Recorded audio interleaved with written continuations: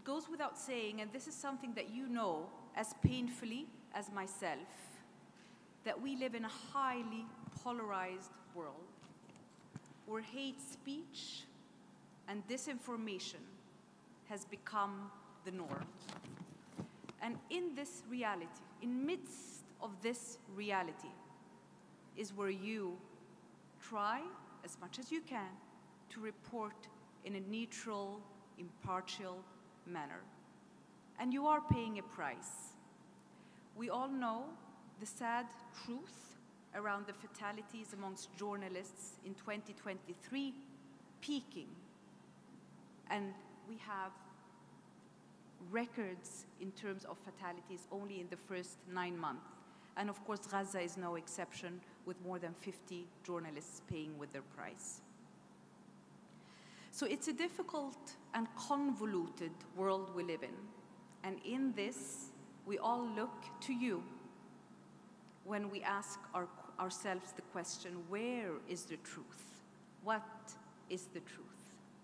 Whenever we look for a credible source of information, at the end of the day, we look at journalists and journalism.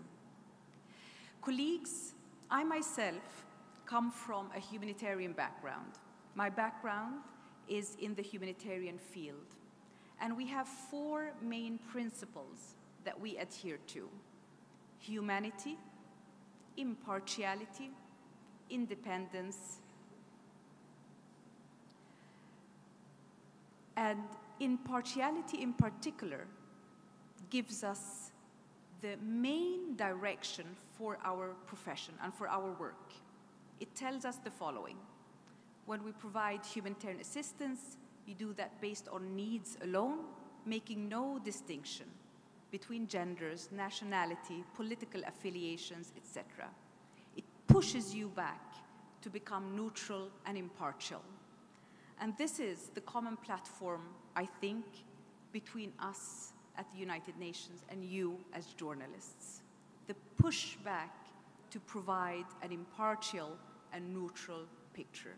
And in these days, more difficult than ever. Colleagues and friends, we are very happy to be with you here today, and don't hesitate at any time to, whenever needing that impartial and neutral information, to seek out sources also at the United Nations, whether it's Office for Coordination of Humanitarian Affairs or UN Women for any data, statistics, and updated research, particularly related to women in conflict and women in non-conflict settings. We are engaging with you this day through Montira and Ahmed, my colleagues who are with you here today. And of course, I'm going to be with you in the coming hour, and I will try to stay as long as I can. But before I leave, I want to end where I started. Yes, it's a complicated world. Yes, it's a convoluted and dangerous world. But colleagues and friends, we heavily, heavily rely on you in our seek for the truth. Thank you so much for listening.